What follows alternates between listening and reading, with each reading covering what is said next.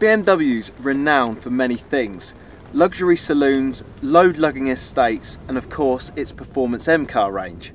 But one thing it's not that known for is electric vehicles.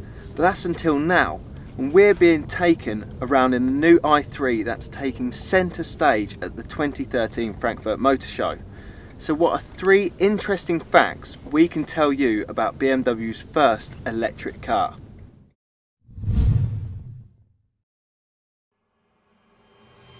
Number 1, it's available as all electric or a range extender.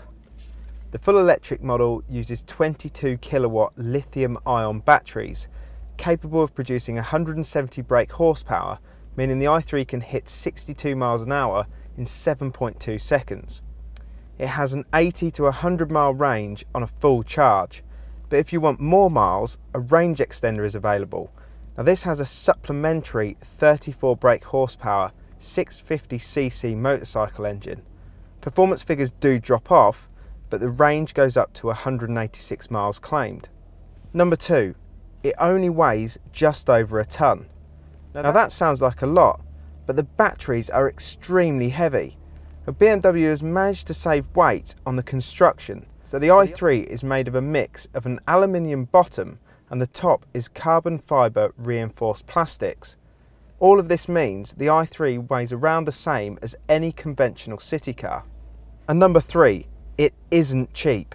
The full electric model is £25,680 and the range extender is £28,830, and that's after the government grant subsidy of £5,000. That means the i3 costs the same as an entry-level 3 Series saloon. Until we get this thing into our lab and onto the road, we won't be able to give you a proper verdict on what it's like to drive. But for now, considering the price, we think you're either going to have to be a real believer in electric vehicles, or at least very wealthy, to choose one of these over a 3 Series. Click one of the links to see our coming soon video report on the Volkswagen e-Golf, to see more reviews of BMW cars, and to see all of the new cars launched at the 2013 Frankfurt Motor Show.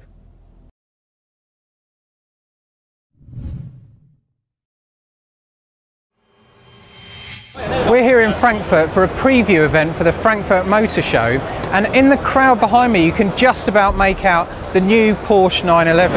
Now, it's been said that every model in Porsche's range looks like the 911, so it's no surprise to see that the new 911 looks like a 911.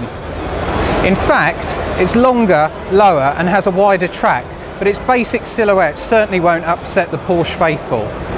However, the 911's always been more about driving than showing off, like some of the Lamborghinis and Bugattis we've also seen here at this Volkswagen showcase tonight. And it's what's under the lightweight aluminium and steel skin that really counts. The new 911 is more powerful and more efficient than ever before. The entry-level Carrera is powered by a 3.4 litre 6-cylinder engine developing 350 brake horsepower, while the 3.8 litre S offers 400 horsepower. That's enough for 0 to 62 miles an hour in just 4.6 seconds for the Carrera and 4.3 seconds for the S. Inside, there are design cues from the Carrera GT supercar and, as ever, 4 seats, although there's still only room for small children in the back. As you'd expect, fuel economy and CO2 emissions have been improved, with headline figures of 34.4 mpg and 194 grams per kilometre for the Carrera. The Porsche will hit UK showrooms in December and prices will start from around £71,500. We can't wait to drive it and we'll be testing it before then, so keep an eye on which.co.uk/cars for details of the new 911 and all the other cars from the Frankfurt Motor Show.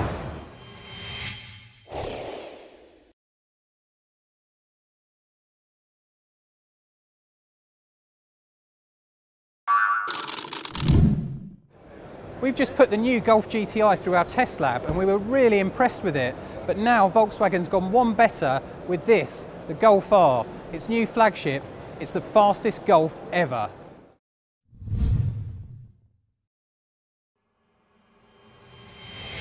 How fast? Try 4.9 seconds. That's the amount of time the Golf R takes to get to 62 miles an hour if you opt for the DSG semi-auto gearbox. And that's quick enough to worry a few Porsche drivers. If you go for the standard 6-speed manual gearbox, 0 to 62 miles an hour takes 5.3 seconds. Now the Golf R uses basically the same 2-litre turbocharged engine as the GTI, but it's tuned up to just under 300 brake horsepower. And of course, it's got 4-wheel drive, so there's plenty of traction.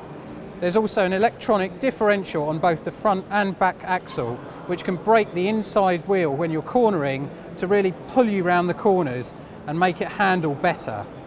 What else is new about the Golf R? Well, it's got lower suspension and bigger brakes, and as you'd expect, it's got some styling tweaks as well, including 18-inch alloy wheels or the optional 19-inch wheels you can see here, plus 4 drain pipe sized exhausts at the back to leave people in no doubt what they've just been overtaken by.